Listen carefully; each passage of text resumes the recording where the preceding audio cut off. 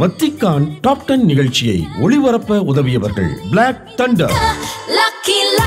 Lucky Falls at Black Thunder, Ooty Main Road, Mettupalayam.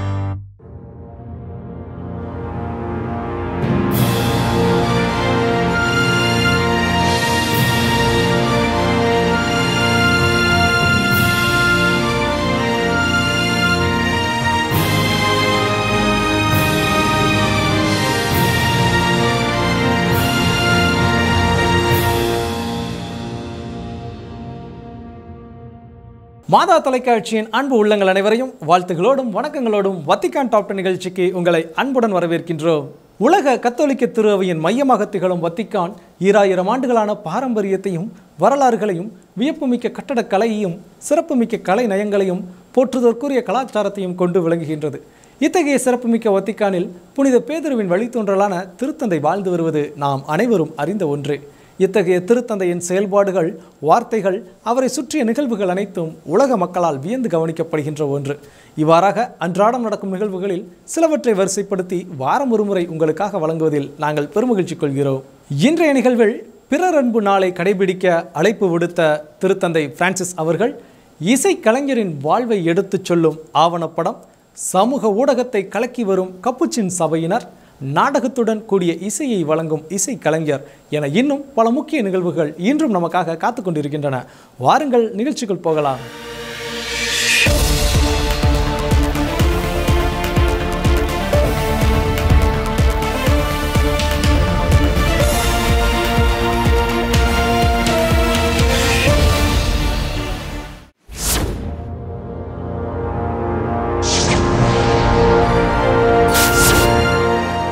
COVID-19 தொற்று நோயிலிருந்து விடுதலை பெற சமய நம்பிக்கையுடைய அனைவரும் இணைந்து இம்மாதம் 14ஆம் தேதியன்று ஜெபம் செய்து உண்ணா நோன்பிருந்து பிறர் அன்பு நடவடிக்கையின் நாளை கடைபிடிக்க திருத்தந்தை பிரான்சிஸ் அவர்கள் அழைப்பு விடுத்துள்ளார்.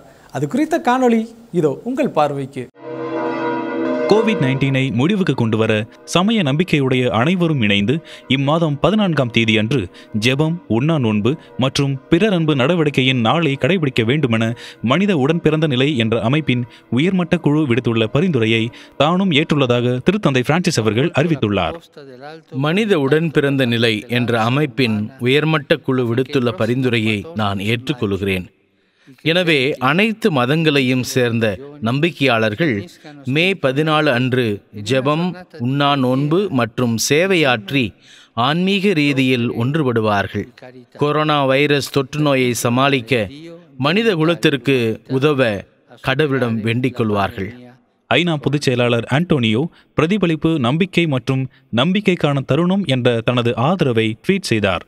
உலக அமைதி மற்றும் ஒன்றாக வாழ்வதற்கான மனித சகோதரத்துவம் குறித்த ஆவணத்தின் செய்தியை பகிர்ந்து கொள்வது இந்த குழுவினுடைய பணிகளில் ஒரு பகுதியாகும். திருத்தந்தை 2019ஆம் ஆண்டு பிப்ரவரி மாதம் அபுதாபியில் அல் ஹசாரின் கிராண்ட் இமாமுடன் கையெழுத்திட்ட ஒரு வருட நிறைவிற்கு பின்பு இதன் உறுப்பினர்கள் கடவுள் உலகத்தை ஆசீர்வதித்து பாதுகாக்கும்படி அனைத்து மத தலைவர்களையும் மக்களையும் கேட்டுக்கொள்கிறார்கள். எனவே இது ஒரு சிறப்பான தருணம் என்பது குறிப்பிடத்தக்கது.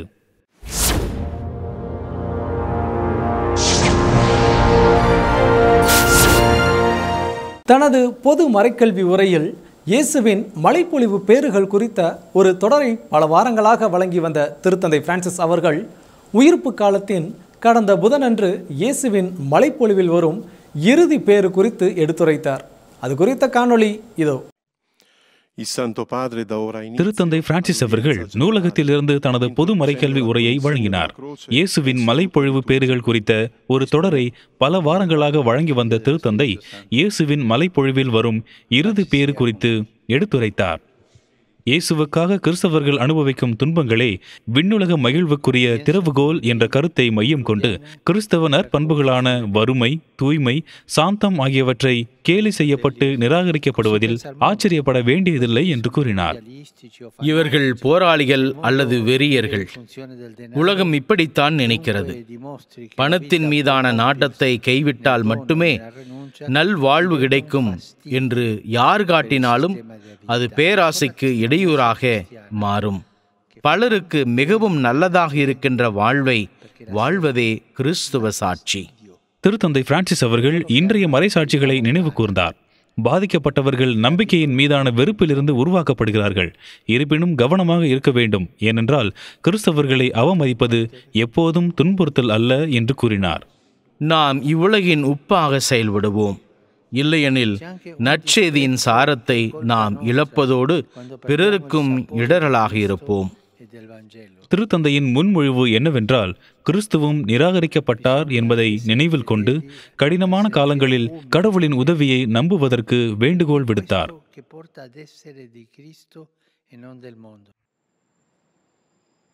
தனது உரையை நிறைவு செய்யும் முன்னர் ஐரோப்பாவின் பாதுகாவலரான சியானாவின் புனித கேத்ரின் உதவியை பெற வேண்டுதல் செய்தார்.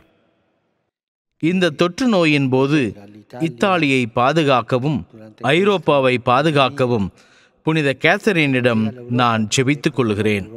ஏனென்றால் அவர் ஐரோப்பாவின் பாதுகாவலி.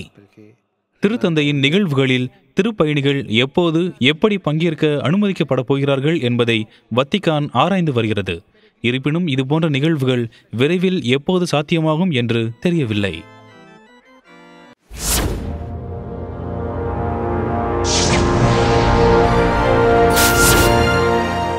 மால்டா அமைப்பினர் என்ற குழுவின் தலைவராக பணியாற்றி வந்த சகோதரர் ஜியோகோமோ டல்லா டோர் அவர்கள் கடந்த ஏப்ரல் 29 அன்று உடல்நலக்குறைவு காரணமாக இறைவனடி சேர்ந்தார்.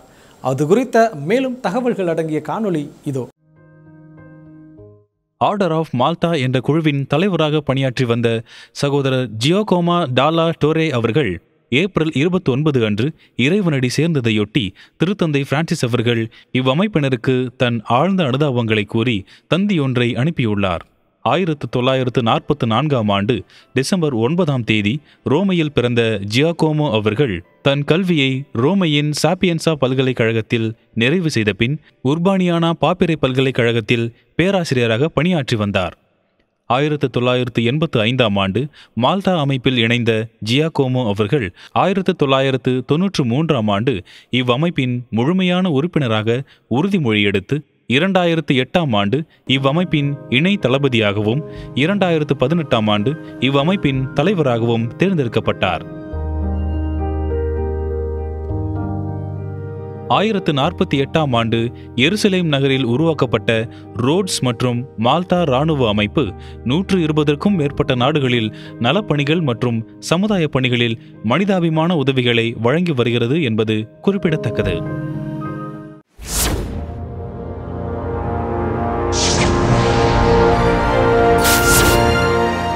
திரு அவையில் மிக குறுகிய காலமே திருத்தந்தையாக பணியாற்றிய முதலாம் ஜான்பால் குறித்த ஆய்வுகளுக்கும் அவரின் கருத்துக்களை மக்கள் நடுவே கொண்டு செல்லவும் உதவும் நோக்கத்தில் திருத்தந்தை முதலாம் ஜான்பால் அறக்கட்டளை ஒன்றை துவக்கியுள்ளார் திருத்தந்தை பிரான்சிஸ் அவர்கள். இது குறித்து மேலும் தெரிந்து கொள்ள இதோ இந்த காணொளியை பாருங்கள். திரு அவையில் மிக குறுகிய காலமே திருத்தந்தையாக பணியாற்றிய திருத்தந்தை முதலாம் ஜான்பால் குறித்த ஆய்வுகளுக்கும் அவரின் கருத்துக்களை மக்கள் நடுவே கொண்டு செல்ல உதவும் நோக்கத்தில் திருத்தந்தை முதலாம் ஜான்பால் அவர்களின் பெயரில் அறக்கட்டளை ஒன்றை துவக்கியுள்ளார் திருத்தந்தை பிரான்சிஸ். திருத்தந்தைக்கான கிரீடம் வேண்டாம் என்று மறுத்த முதல் திருத்தந்தை இவர்தான். 1978 ஆண்டு ஆகஸ்ட் 26 முதல் செப்டம்பர் 28 வரை திருத்தந்தையாக பணியாற்றி இறைப்பதம் சேர்ந்த திருத்தந்தை முதலாம் ஜான்பால் அவர்களின் எண்ணங்கள், எழுத்துகள் மற்றும் அவரின் வாழ்வின் எடுத்துக்காட்டுகள் அனைவரையும் சென்றடைய உதவும் வகையில் இந்த அமைப்பு செயல்படும் என அறிவிக்கப்பட்டுள்ளது. இவ்வாண்டு பிப்ரவரி மாதம் 10 திருத்தந்தை பிரான்சிஸ் அவர்கள் திரு அவை அதிகாரிகளுடன் பேச்சுவார்த்தை நடத்தி திரு அவை விதிகளுக்கு ஏற்ப திருத்தந்தை முதலாம் ஜான்பால் வத்திக்கான் அறக்கட்டளை என்பதை உருவாக்க எடுத்த தீர்மானம் குறித்து அதே மாதம் 17 திருப்பீடச் செயலர் கர்தினால் பியாத்ரோ பரோலின் அவர்கள் அறிவித்து அது முழு நிலையில் துவக்கப்பட்டுள்ளதாக தற்போது அறிவிக்கப்பட்டுள்ளது. திருத்தந்தை முதலாம் ஜான்பால் அறக்கட்டளையானது திருத்தந்தை விட்டுச் சென்ற கலாச்சார மற்றும் ஆன்மீக பாரம்பரியத்தை கட்டிக்காத்தல், அவர் குறித்த கருத்தரங்குகள், ஆய்வுகள் போன்றவைகளை ஊக்குவித்தல், அவர் குறித்த ஆய்வுகளுக்கு கல்வி ஊக்கத்தொகை, விருதுகள் போன்றவைகளை உருவாக்குதல், இத்திருத்தந்தை குறித்த ஆய்வுகளை ஆராய்ந்து திருத்துதல், ஆய்வுகளில் ஈடுபடுவோருக்கு அதற்கு தேவையானவைகளை வழங்குதல் போன்றவைகளை தன் நோக்கமாக கொண்டுள்ளது என்பது குறிப்பிடத்தக்கது.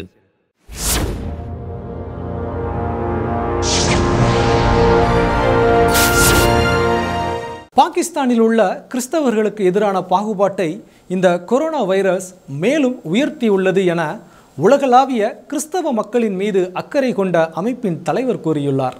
அது குறித்த காணொளி இதோ உங்களுக்காக.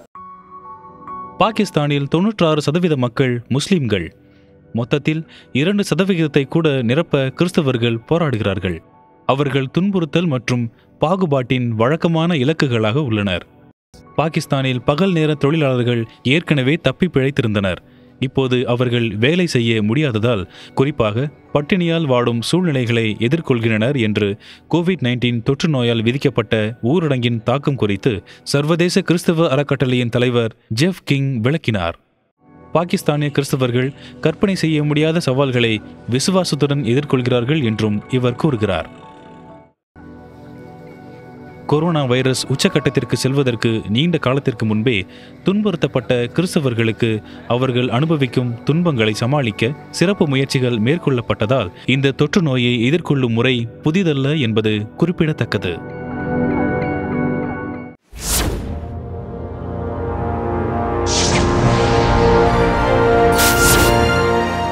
கொரோனா வைரஸின் பரவலை எதிர்த்து போராட பலர் உதவுகிறார்கள். உதாரணமாக மருத்துவர்கள் இந்த போரில் முன் வரிசையில் உள்ளனர். அவர்களில் ஒருவரான டாக்டர் ஜோஸ் மரியா அவர்களின் கருத்துக்களை பற்றிய காணொளி இதோ உங்கள் பார்வைக்கு. கொரோனா வைரஸின் பரவலை எதிர்த்து போராட பலர் உதவுகின்றனர். உதாரணமாக மருத்துவர்கள் இந்த போரின் முன் வரிசையில் உள்ளனர். கடந்த சில மாதங்களில் அதிகப்படியான வேலை மற்றும் மன அழுத்தம் இருந்த போதிலும் இந்த நோயை கட்டுப்படுத்த சுகாதார நிபுணர்கள் தொடர்ந்து பணி செய்து வருகின்றனர். டாக்டர் ஜோஸ் மரியா அவர்கள் கத்தோலிக்க மருத்துவ சங்கங்களின் சர்வதேச கூட்டமைப்பைச் சேர்ந்தவர். அவரது கூற்றுப்படி நெருக்கடியின் பெரிய சவால்களில் ஒன்று வளங்களை ஒதுக்குவது. நோயாளிகளை ஒருபோதும் கைவிடக்கூடாது என்பதே மருத்துவரின் பொறுப்பு என்பதால் இது கடினம்.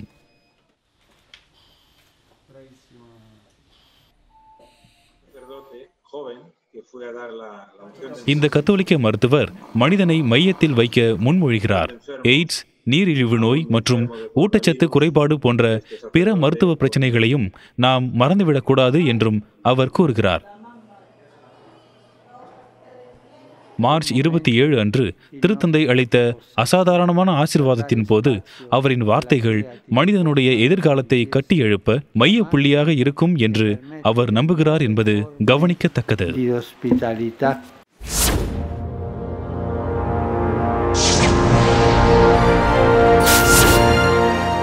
கொரோனா தொற்று நோய்க்கு எதிரான போரில் அமைதியான ஹீரோக்களாக வலம் வருபவர்கள் துப்புரவு பணியாளர்கள். அவர்களின் பணிவாழ்வு பற்றிய காணொளி இதோ. இவர்கள் இந்த நெருக்கடியின் அமைதியான ஹீரோக்கள். சுகாதார நிலையங்களின் துப்புரவு பணியாளர்கள்தான் இவர்கள். கொரோனா வைரஸின் பரவலை தடுக்க அவர்களின் விவேகமான வேலை மிக முக்கியமானது. துப்புரவு பணியாளராக பெனிட்டா சாப்ராவுக்கு 60 வயது. அவர் தனது வாழ்நாளில் பாதிக்கும் மேலாக மேட்ரிடில் உள்ள மருத்துவமனையில் பணிபுரிந்திருக்கிறார்.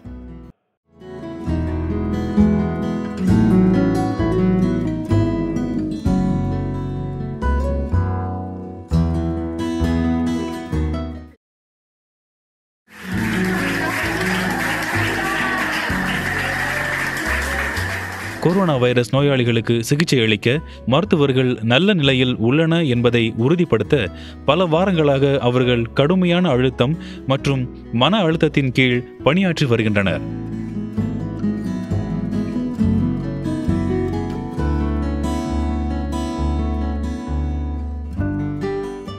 அவர்கள் மருத்துவர்கள் மற்றும் செவிலியர்களுடன் முன் வரிசையில் நிற்கிறார்கள். இவ்வளவு நீண்ட நேரம் வேலை செய்தாலும் முழு ஊழியர்களும் வலுவாக இருக்கிறார்கள்.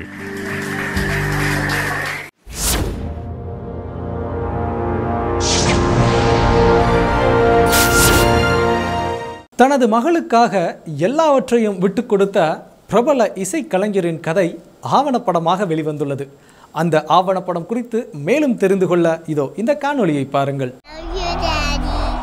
1990களில் புகழ்பெற்ற கிராமி விருது பெற்ற இசைக்குழுவான கோரின் முன்னாள் உறுப்பினரான பிரையன் ஹைட் வெல்ச்சின் கதையை லவுட் கிரேசி லவ் என்ற ஆவணப்படம் விளக்குகிறது. இந்த ஆவணப்படத்தில் கதாநாயகர்கள் ஒரு தந்தை மற்றும் மகள். I have plenty of memories from when my dad was in corn. இவர்கள் மனச்சோர்வு மற்றும் நிச்சயமற்ற தன்மையை கையாளும் அனுபவங்களை பகிர்ந்து கொள்கிறார்கள்.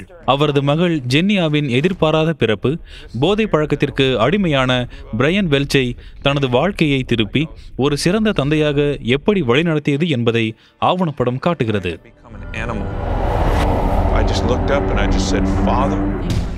இது ஒருமுறை விழுந்து எழும் மாற்றத்தின் கதையல்ல, மாறாக இது தொடர்ச்சியாக விழுந்து மீண்டும் எழுந்திருக்கும் ரோலர் கோஸ்டர் சவாரி. லவ் கிரேசி லவ் என்பது ஆத்திரம், மாற்றம் மற்றும் தியாகத்தின் வழக்கத்திற்கு மாறான கதை. எல்லாவற்றையும் அன்பிலிருந்து விட்டு விடுவதன் அர்த்தம் என்ன என்பது குறித்த நேர்மையான சித்தரிப்பு என்றால் அது மிகையல்ல.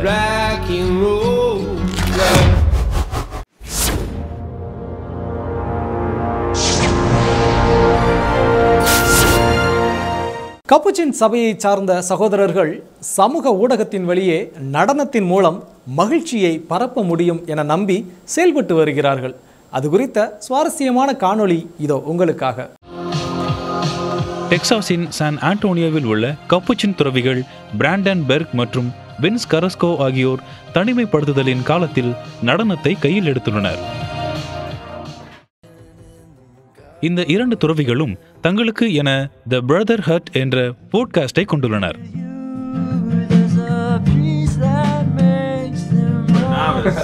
தங்கள் அழைப்பை குறித்து இளைஞர்களுக்கு விளக்குவது அவர்களின் பணிகளில் ஒன்றாக அவர்கள் கருதுகின்றனர்.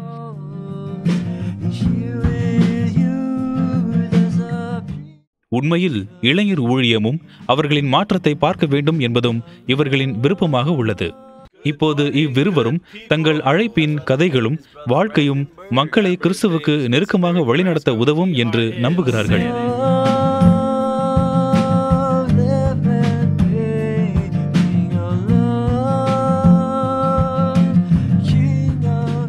டெக்சாஸிலிருந்து எல்லா வழிகளிலும் நற்செய்தியை உலகிற்கு பரப்ப இவர்கள் முயற்சிக்கிறார்கள் என்பது கவனிக்கத்தக்கது.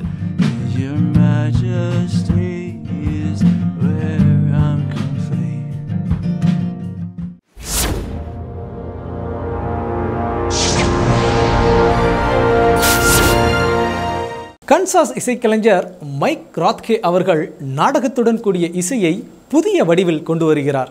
அது குறித்து அறிந்து கொள்ள இதோ இந்த காணொளியை பாருங்கள். கன்சாஸ் இசைக்கலைஞர் மைக் ராத்கே அவர்கள் நாடகத்துடன் கூடிய இசையை புதிய வடிவில் கொண்டு வருகிறார். பல சவால்களால் 12 வயதில் வீட்டை விட்டு வெளியேறிய பிறகு மைக் ராத்கே தனது இளமை பருவத்தின் குறிப்பிடத்தக்க பகுதியை தனது சொந்த கன்சாஸில் வீடு வீடாக செலவிட்டார்.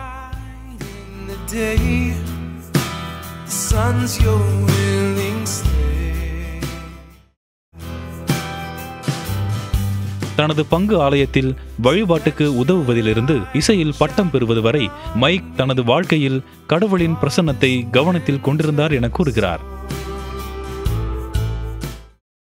இந்த புதிய இசை முயற்சி 5 வழிபாட்டு பாடல்களை கொண்டுள்ளது. இது கேட்போரை இயேசுவின் வழியில் நடத்திச் செல்ல உதவும் எனவும் கூறுகிறார். பூமியில் மிக எளிய சில விஷயங்களின் மூலம் பேசும் கடவுளின் திறனை கண்டு வியப்படைகிறேன் என்று மைக் கூறுகிறார். இப்போது அவரது சொந்த இசையானது மற்றவர்களுக்கும் உத்வேகம் அளிக்கும் என்பது பாராட்டுக்குரியது.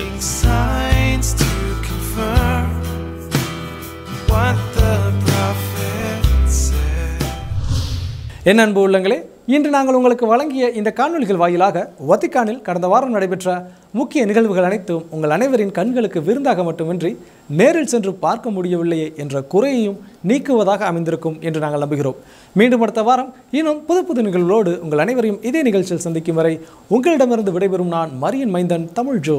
நன்றி, வணக்கம், மரியே வாழ்க. வத்திக்கான் டாப் 10 நிகழ்ச்சியை ஒளிபரப்ப உதவியவர்கள் பிளாக் தண்டர்.